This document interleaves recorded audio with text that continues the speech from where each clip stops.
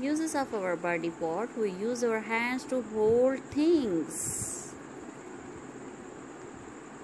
We use our hands for holding. We use our hands for writing. And we use our hand for clapping. We use our legs to walk, jump, and run. Walking, jumping, running for our legs. We have senses, 5 senses. Our eyes help us to see. We see tree and sun and other things with eyes. Our ears helps to hear. And this is our nose, help us to smell. This is our tongue, help us to taste.